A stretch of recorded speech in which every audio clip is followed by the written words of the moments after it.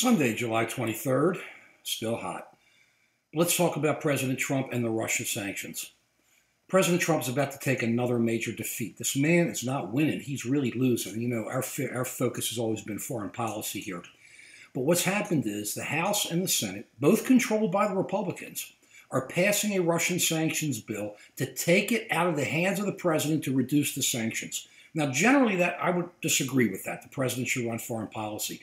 But this is a real stunner because not only has the president lost in health care, that was major strike number one, but here he has the entire House and Senate turning on him, basically most of it, the great majority, Republicans and Democrats saying, we don't trust you, Mr. President. After all, your son has lied or made misrepresentations on numerous occasions. Michael Flynn made misrepresentations on numerous occasions.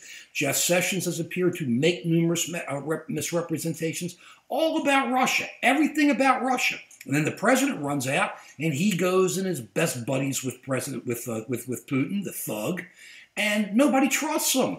So he has this 35% backing, though I still wonder if they all back him on this issue with Russia. But what this says is that Congress does not trust the president. And the people do not trust the president, because Congress wouldn't do that if the people were real supporters of President Trump, but they're not. Nobody, basically, the great majority of the people in this country and the great majority of Congress says, Mr. President, when it comes to Russia, we don't trust you.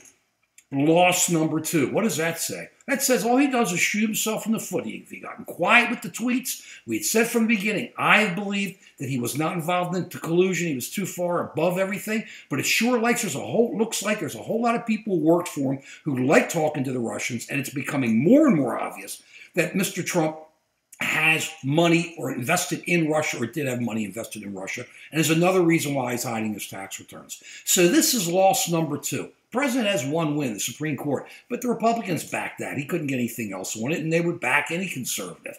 That's no win. When it comes to really trying to make things happen with health care, with Russian sanctions, or just dealing with Russia, he can't do it. He loses. And it's only because he doesn't stop tweeting. Nobody trusts him. Most people don't trust him. Most people don't support him. And he's doing it to himself. As I've said from the beginning, if it wasn't for the Second Amendment, President Trump would not be able to keep shooting himself in the foot.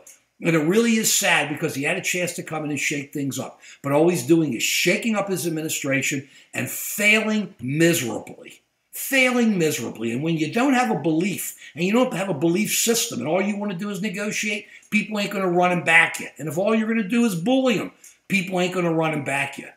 Mr. President, 0-2. You're turning into a loser. It's not cynicism. It's the real. Peace.